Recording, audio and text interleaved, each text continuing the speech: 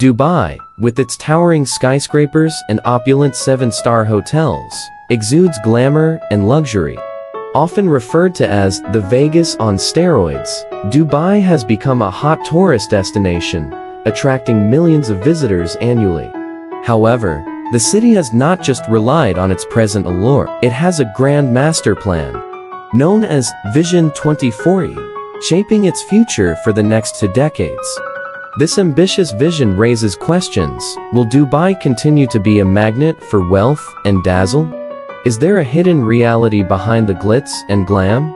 Is Dubai genuinely as affluent as it appears, and will it maintain the status quo indefinitely? To unravel the story, let's delve into Dubai's history. A mere fishing village in the early 1800s, it gained independence from Abu Dhabi in the late 19th century. Following a stormy period and economic struggles, British intervention in the early 1900s set the stage for Dubai's economic transformation. Dubai strategically developed the Middle East's first tax-free port in the 1930s, setting the foundation for its economic resurgence. The port of Jebel Ali, tax-free and import duty-free, catapulted Dubai into global recognition. However, despite this trade boom, Dubai's economy still faced challenges. Due to its tax-free policy, which resulted in limited revenue. Fast forward to the 1980s, a massive economic downturn hit Dubai. After a devastating storm and a global economic crisis known as the Great Depression. This crisis forced Dubai to reevaluate its economic strategy. In 1985, Dubai initiated the model of free port policy, transforming the port of Jebel Ali into a thriving hub for trade and commerce. Despite these efforts, Dubai's economic struggles persisted until the late 1980s, when the discovery of oil in Abu Dhabi changed the region's dynamics. The American oil campaign in Saudi Arabia uncovered substantial oil reserves, leading to a surge in the exploitation of these resources. Meanwhile, Dubai, initially ignored in the oil race, witnessed a turning point in the 1980s. By the mid-1990s, Dubai's fate changed as it discovered significant oil reserves. The subsequent oil exports brought billions of dollars into the economy, marking a pivotal moment in the region's destiny. With this newfound wealth, Dubai's economy flourished, and the city transformed into a global business and tourism hub.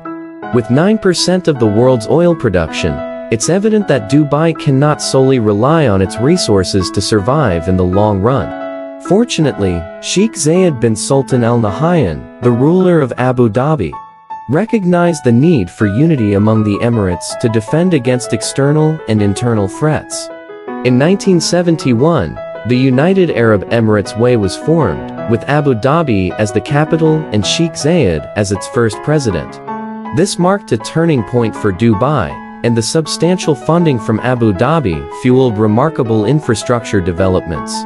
Airports, the Emirates airline, and iconic buildings like the Burj Khalifa became synonymous with Dubai's meteoric rise. By the late 1990s, Dubai's strategic infrastructure projects catapulted it to global fame, attracting multinational corporations and visitors from around the world. While approximately 1% of Dubai's GDP comes from oil, the emirate has diversified its economy significantly. In the aftermath of the global financial crisis in 2008, Dubai faced a severe economic downturn, prompting people to leave the city. Abu Dhabi stepped in with a bailout of $10 billion, preventing a potential default by Dubai. Contrary to the common belief that Dubai's economy relies solely on oil, it is essential to clarify that over 90% of the economic activity in the way is driven by Abu Dhabi. Furthermore, Abu Dhabi's revenue primarily comes from oil. Dubai's economic strength lies in its real estate market, which has been a significant source of revenue. However, in recent years, the property market has faced challenges, with prices consistently declining. Dubai, once known for its appreciation in real estate value, has experienced a complete reversal in the past 8 years.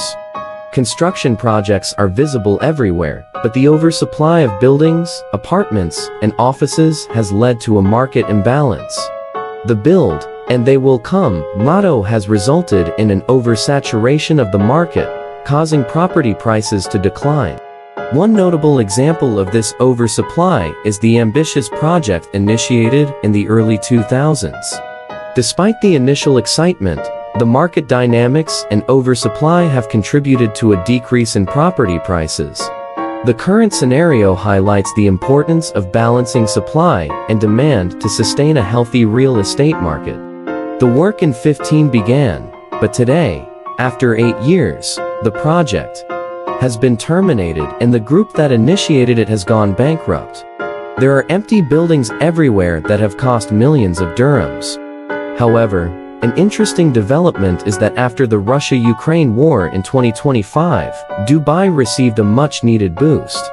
Russian and Ukrainian billionaires, whose properties in Europe were frozen, are now investing in Dubai. As a result, Dubai's property market has seen a significant surge in the past few months.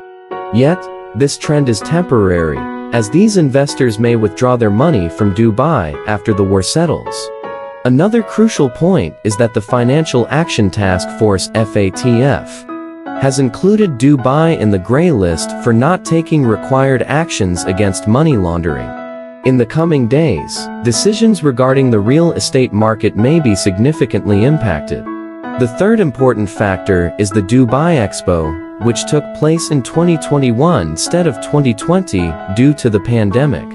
Despite high expectations, the expo failed to attract the anticipated investments from around the world. According to internal audit documents, the income from the expo was 57% less than targeted. Several reasons contribute to the expo's failure, and a separate video might be made to delve into these details.